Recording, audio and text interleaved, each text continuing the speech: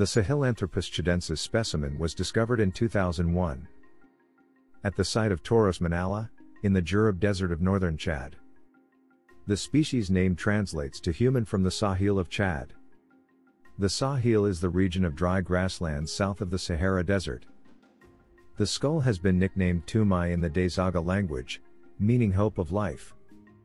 The location of the fossil material came as a surprise in that only one species of hominin had ever been discovered west of the Great Rift Valley of East Africa, was Australopithecus bar-el-Ghazali. The remains are dated to 6 to 7 million years old. This is a key date as it is about the time that scientists believe the human line diverged from the ape line. The site lacked volcanic ash layers, so was not suited to using radiometric dating techniques. Faunal analysis was used instead.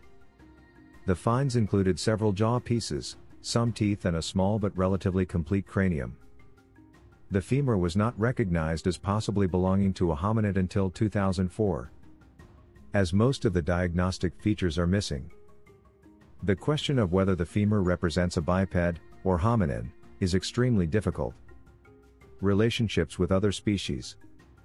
This species' position is highly debated.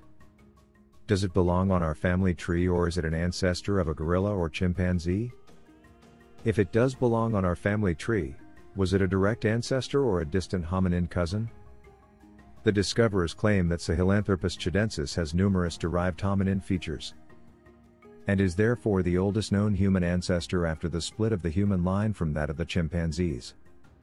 If the remains are from a direct human ancestor, then the status of the Australopithecine group as human ancestors is questioned. The discoverers claim that Sahelanthropus Tchadensis has advanced features, such as a thickened brow ridge, that are more similar to those of later fossil Homo and different from all Australopithecines. CT scans were used to rebuild a more accurate picture of the skull features of Tumai. Comparisons were then done with the skulls of fossil hominins, chimpanzees and gorillas, using over 30 features. Tumai fell within the hominin range for all the features. Even if this species turns out not to be a hominin, the find would still be very significant as there are few chimpanzee or gorilla ancestors found anywhere in Africa. It would also be the best preserved of the fossil apes of this age ever found. More finds are needed in order to ascertain where this species fits on the human family tree. No postcranial remains have been found, so ascertaining whether it was bipedal, a key element for inclusion on the hominin branch of the tree, is difficult. Key physical features. Brain.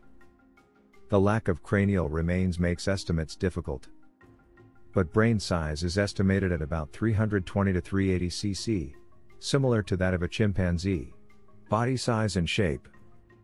The lack of skeletal remains makes estimates difficult. This species was probably similar in size to modern chimpanzees. Jaws and teeth. Relatively small canine and incisor teeth similar to Ardipithecus.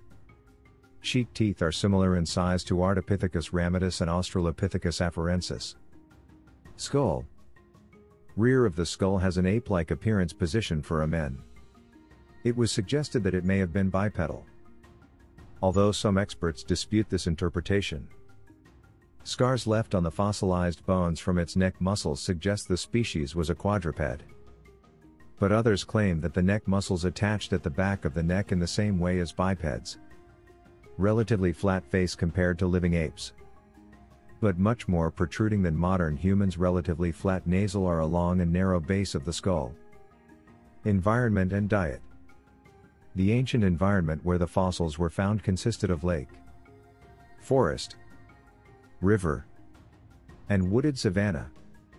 Thousands of vertebrate fossils have also been found at the site, including elephants, giraffes, antelopes, hippopotamus, crocodiles, lizards, monkeys, fish and wild boar. It is presumed that this species was probably a plant eater.